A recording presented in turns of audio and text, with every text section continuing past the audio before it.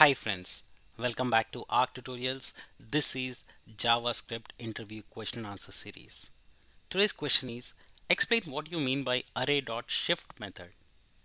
If you remember in the previous episode, we talked about array.pop where it removes the last element from the end of the array, right?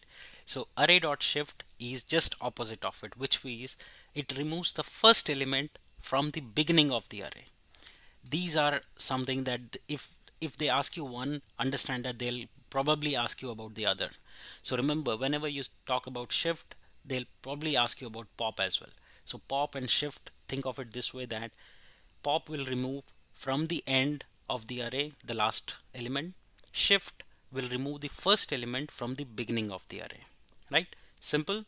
Again, when you remove a particular element from an array, the length of the array goes down, and once it has removed, it will return you the array that was removed, right? So let's see this in action quickly. Okay, so last time we saw the pop. I'll keep this here to show you the difference between pop and shift both, right? So we have an array. Let me first show you with shift and then I'll probably add pop to it. Alright, so we have console.log. You do students dot length. When you do length, of course you'll get 4 because we are not doing any operation, but now we are doing shift. And what does shift do? It will remove the first element at the beginning of the array, right? So when you do this, it should give us 10. Let's see that. So you see 10 because it removed the first element at the beginning of the array, right?